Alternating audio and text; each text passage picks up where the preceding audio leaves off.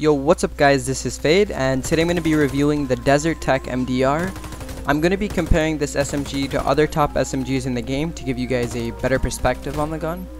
Okay, so we start off with the damage, which is at 84, which is insanely high for an SMG. As you can see, it has 2 more damage than the Metasoma and also a lot higher than any other top SMG right now.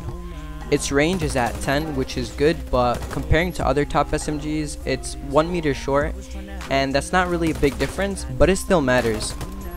Okay, and now getting to the RPM, which is 730 on the MDR, and that's decent, but it lacks a little bit compared to the Metasoma and Honey Badger, and it lacks a lot compared to the CCR, CQB, and Carcom SMG. The aim accuracy is good on the MDR and is the same on other top SMGs right now, but the hip accuracy is where it stands out.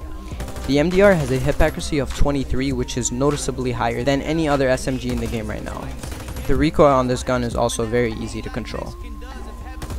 The Desert Tech has 1022 damage per second, which is slightly less than other top SMGs right now, but considering the reload speed on the Desert Tech, it has a way faster time than any other top SMG right now.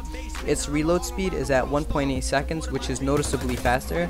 On top of that, its zoom in speed is at 1 second, which is also faster than any other top SMG right now.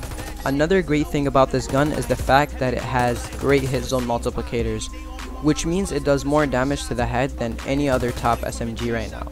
It has a hit zone multiplicator of 4.5 to the head, which means it does 4.5 times more damage to the head than the body. Those are basically most of the gun's stats, but to wrap this review up, in my opinion, the Desert Tech as of right now is a great SMG, and it competes with the Metasoma for being the best SMG in the game.